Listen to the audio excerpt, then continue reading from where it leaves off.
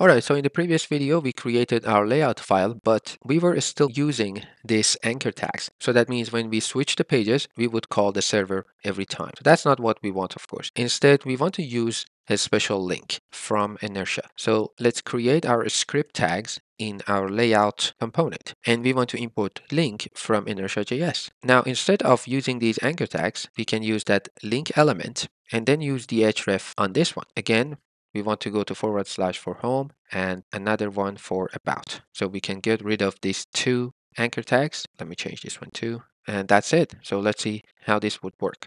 So I'm on the about page. I'm going to go to the home page, then about, switch back and forth. And you notice there is no call to the server. So just using this link element, we take away that traditional server call. Now at the moment you notice the title for our pages is basically the URI. So if we switch between these pages, we just see the URI in the title. So we can make this dynamic using another element from Inertia, and that is a head element. So let's import it in our layout component, and then let's use it right before that div. This head element would be merged with the head element from our root document, which is this one. Right now we have 3 meta tags. So let's say we want to add a title here. We can use the title element here and pass in, for example, my app. So if we go back to the website, now it says my app on every page because it's on the layout page. We could of course have meta tags here. Let's say we want a meta description and say this is the default description. So if we inspect our site and inside the head tag, we have this meta tag with the name description and the content and also this inertia attribute. So you notice our title and meta has this inertia attribute to it. So having this attribute on these tags allows Inertia to recognize these tags so that we can dynamically change them. For instance, I want to change the title based on the page I'm on. So for home, it should say my app, then home, and about should say my app, then about. So let's go to our home page and then import that head element again. And we could also register these components as global component so we don't have to import them every time. But for now, let's just stick with the simple ones. I'm going to create that head tag here and then set the title to home. Now let's go back to our website, go to the home page. You notice I lost that my app text and now it is replaced with home.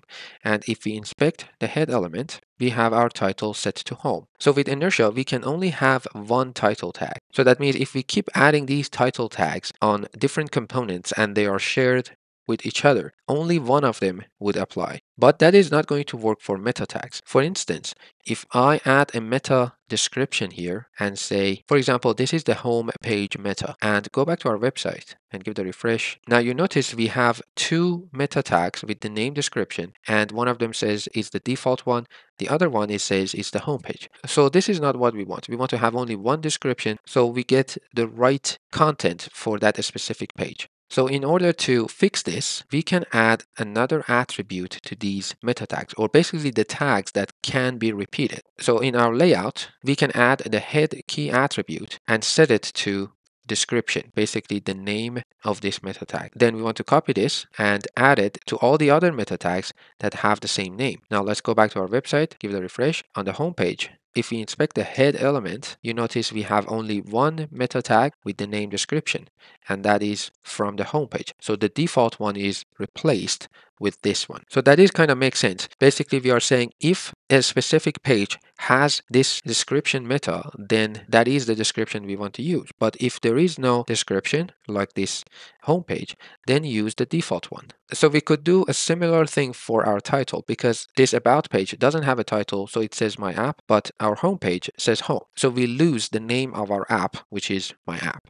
To handle this issue, we can go to our app.js and use another property or option on the create inertia app, and that is title. So we can pass a function here and then accept a title parameter. And basically we just want to return a default name for our app. Let's call it my app, and then chain this title. So we can use template string and just use that title. So this is the global title for our app. Let's go back to our website. You can see now I'm on the home page and it says my app home. If I go to the about page, it says my app 2 times because in our layout we have this title. So we can get rid of this title in the layout and then we see only one. So if we want it to be a specific, we could just add that head tag on every page. So for example, I don't need this head element in the layout file. I'm going to get rid of it. On the home page, I don't want this meta tag, but I do want the title. And since this is only one element within the head tag, we can actually pass the title as an attribute to this head element. So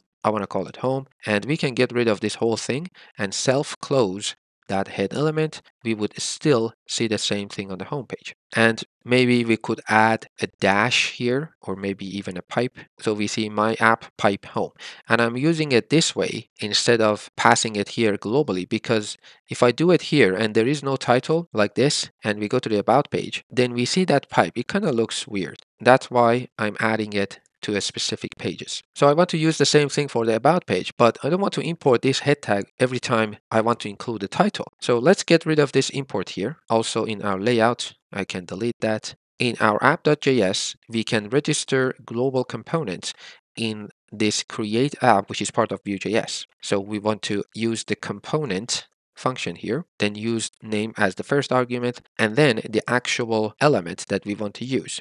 In this case is a head element from Inertia, so we need to import it. And since we are here, we can do the same thing for the link. Let's just import link to from Inertia and duplicate this line, just change it to link like this. So this way we can go to our layout, get rid of this import, then go to the home page. We have no import, then just copy this head element and paste it inside our about page and change the title to about, and we don't need to import anything. Back to our website, the links still work the same way. If we switch between pages, you notice the title also changes up there. All right, so that's about this video. In the next video, we want to talk about progress indicators.